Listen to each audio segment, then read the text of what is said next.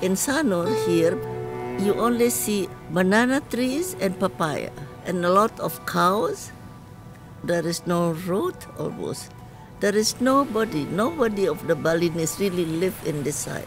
No electricity and nothing. So people thought that we are crazy because we live all by ourselves. Nobody wants to believe in 1962 to open a boutique hotel in Sanur. That is era after the independence. Everybody goes to Jakarta.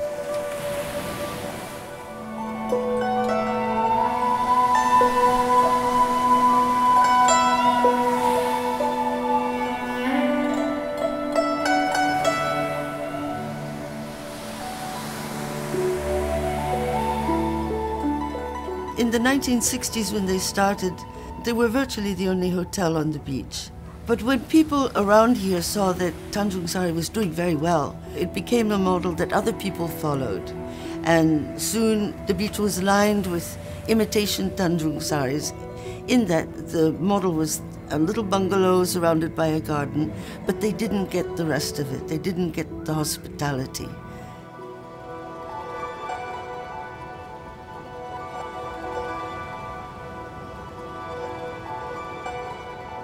I mean, in the beginning, it's probably very much their dream between Wija and Judith, my father and my mother, because they're the one who decided to do something here and started this dream of establishing a kind of a home that later on also hosts other people. But when they come here, they certainly have no intention of making a hotel or a money out of their place.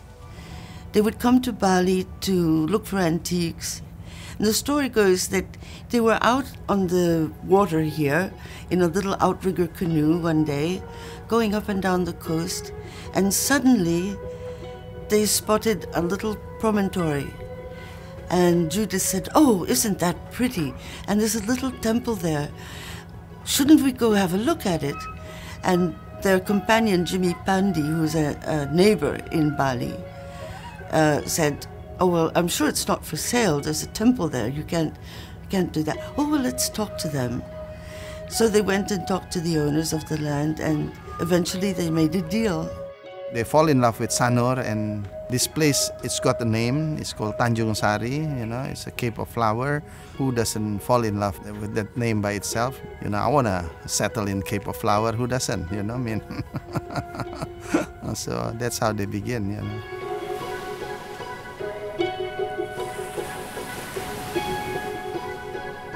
The fact that they separated and Tati came, and she also has contributed so much in her own way to Tandjung Sari, up until now, it's very much her feeling, her touch that sort of kept the beauty of Tandjung Sari.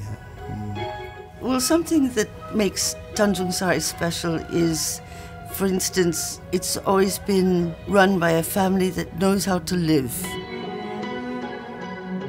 The founder, Wija Wawo-Runtu, was a famously generous host, a charismatic man. He seemed to take pleasure in helping people. He would take his guests out to explore for antiques.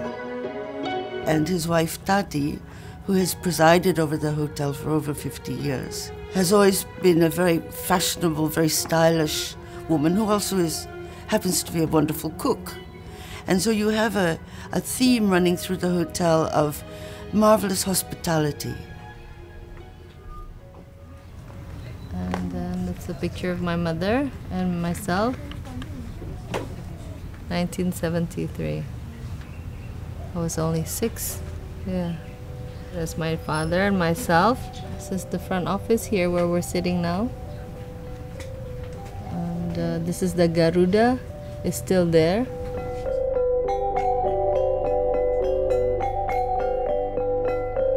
Every evening we always had someone that was dining with us at home. I think our dinner table was never short of at least 8 people on the table. One day, we don't know exactly when, this little family home in Bali turned into a hotel. This is you when you were 4 years old, this one. Yeah. So Marcy took care of all the guests. She was the heart of Tandjung Sari. But yeah. But my heart's still with the Tandjung Sari, you know. When I started to work here in 1971 and I retired in 2007. I worked here for 36 years because I love the family. And this is me. And this is me. Wow.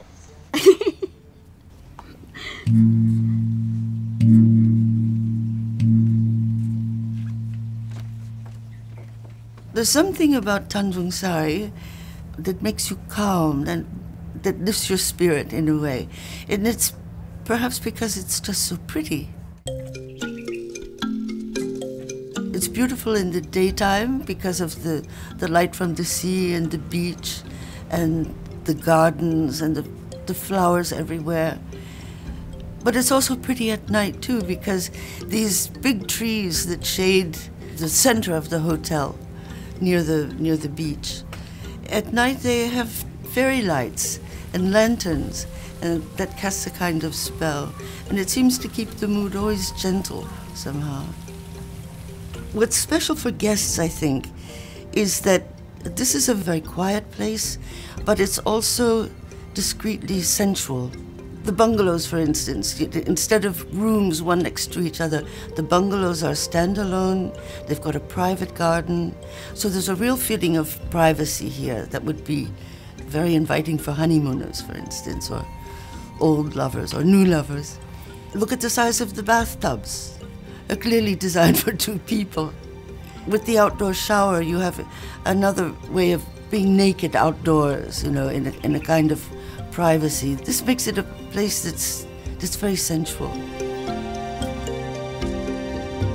Inside Tandjung Sari, it's quiet, it's protected, it's very gentle. And the staff are also very gentle with their guests. They're very sweet-tempered, they remember your name, they care about you.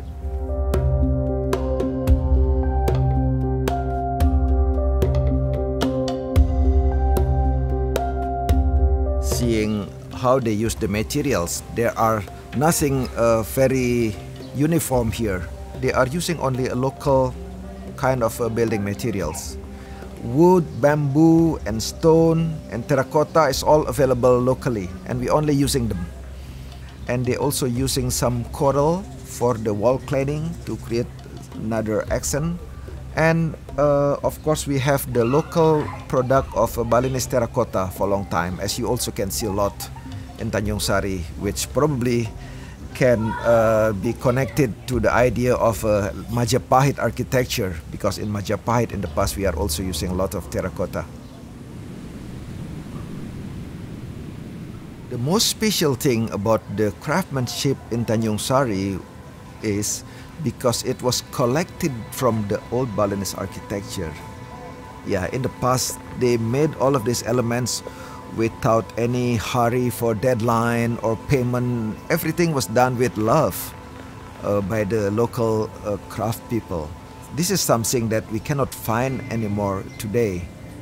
And actually, to me, Tandjung Sari is not only a resort, a hotel, but it's also an architectural museum. We can say that.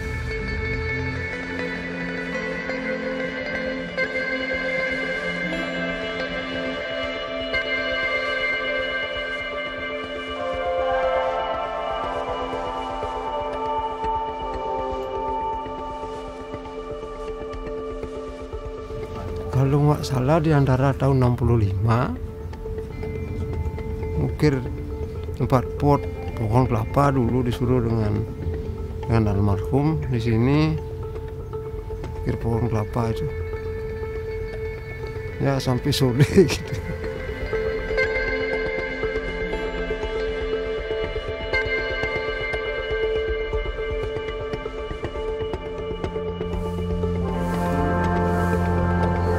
Lima orang ini ngerjain, ada 1 bulan ya 5 orang. Dulu saya sendiri udah capek sendiri.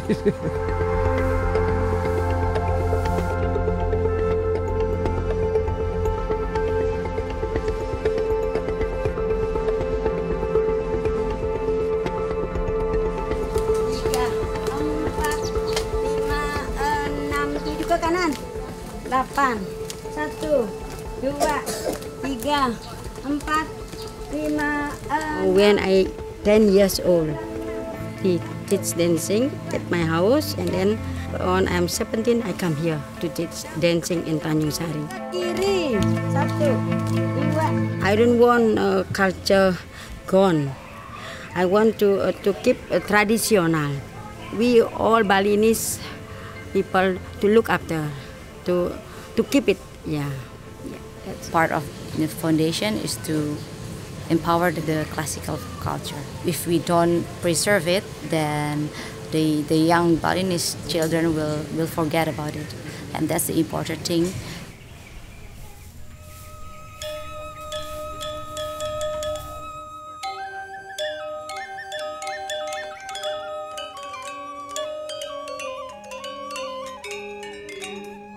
We do a performance every week or every other week, and it's also with the Balinese orchestra. We ask the men who are in our village to come and play here with the dancers.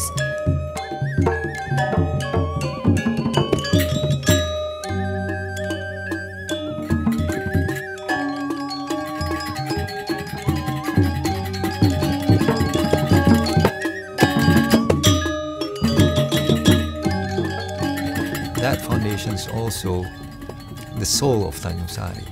I want Tandjung Sari is very good to look after us, to keep the culture and art of Bali. Yeah, yeah. My mother is a very creative person. She's an accomplisher. In Tandjung Sari, she's definitely the one who implemented whatever dishes that we have here, and then in the rooms, it's her really picking out everything. In the garden, you know, she's the one who decides which plants to plant where, you know. We have to cut a little bit to trim that, the frangipan in there. She's very passionate about it as well, until this day, and she's 80 years old. She still has to have her hands on, you know, everything. And when she creates something, it always looks amazing.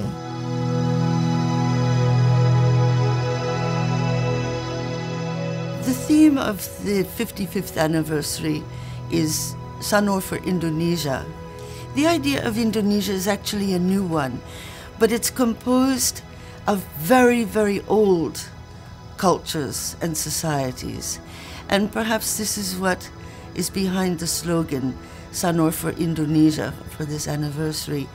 These old cultures bring a terrific amount of knowledge, stability, beauty, the kind of things that create the feel of not just Bali, but other parts of Indonesia as well. And these old values from the old Indonesian cultures and societies are perhaps the inspiration for that.